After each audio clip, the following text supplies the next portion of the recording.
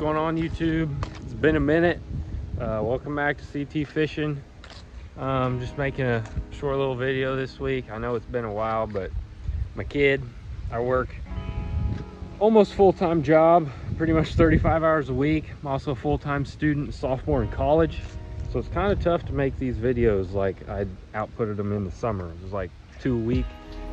I'm gonna get lucky to get out 1 a week, so I want to kick things back going again. I just reached about 500 subscribers, so that's something pretty cool, something that 12-year-old me would be pretty amped about, which I am pretty amped about. It's pretty cool. So that's what's egging me on to start this back up, and I want to get things going. So I'm just going to do a little short video for you guys today, just do a little rod and reel arsenal of what I got.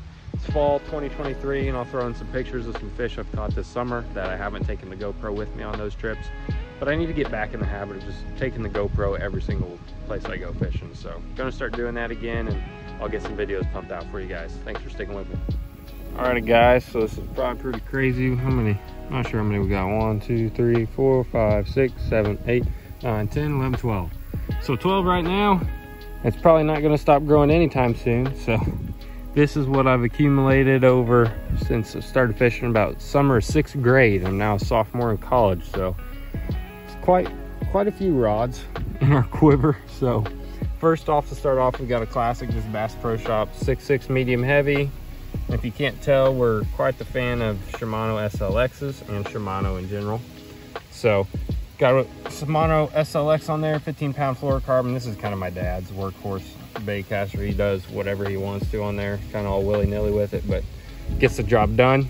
And just got this new rod. It's a Falcon Evo, 7-foot heavy. Just put a brand new SLX on that rod as well, so gonna get that thing in action soon. Not sure what I'm really planning on using it for, probably a little top water or some jigs and stuff like that.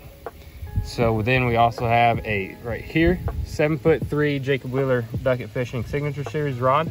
As you can tell, like those rods quite a bit. All three of them are paired with the black and blue SLXs, but on the 7.3 heavy, I'm throwing jigs most of the time on that. I've been smoking them on that 6-inch Divine jig. At the end of this video, I'll throw in some clips of stuff you guys missed out on this summer just because I was too lazy to bring the GoPro and had excuses, so blah blah. But moving on, got a 7-foot medium heavy, tried and true workhorse rod for me, the Jacob Wheeler series with that SLX on there. And then I have a 6'10" medium. It's my jerk bait and like top water popper and spook rod and stuff like that, so I use those guys on there for that Jacob Wheeler series. And right next to it, this is a Brute, the Mojo Bass purple rod right there. This is a classic St. Croix rod compared to the Shimano Corrado DC. Thing's awesome. It's my chatterbait rod. This rod caught my PB this spring, caught a 7-pounder for me. You guys can check that video out if you want. Then we have two Dobyns Furies. We have 7-foot medium heavy. I'm using crankbaits on it because I ordered this originally to like flip Texas rigs and stuff like that, but it's kind of a little on the lighter side, so I've kind of made that my crankbait rod. It's kind of more of a medium really than a medium heavy.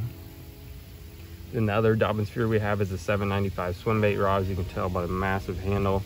It's got the old classic green Corrado 200E7 with a Clash on there from DRT. And moving on, we've got a Bass Pro 7'2" medium with an old Team Daiwa reel my dad used to have, and he likes it tried and true. Use that for deep cranks and stuff like that over the summertime when them fish are down deep in them pools. Then right next to it, we have a 7'3" heavy Pro Qualifier from Bass Pro with a just old Bass Pro workhorse reel. Use it for frogging, as you can tell. I got 60-pound braid on there, a nice old Pro frog. Then we have the two Brutes, the two fairy wands as people call them, but these are 6'6" medium heavies. I have a Stupid Tube on mine and my dad has a Senko on his. And so these guys are in our hands most of the time, but we try to use them all throughout. As you can tell, we have quite a few, but not gonna stop anytime soon. So like I was saying, guys, thanks for stopping back by. I know it's been a while, but we're hoping to start this back up and try and pump out a video every week or two, so stay tuned.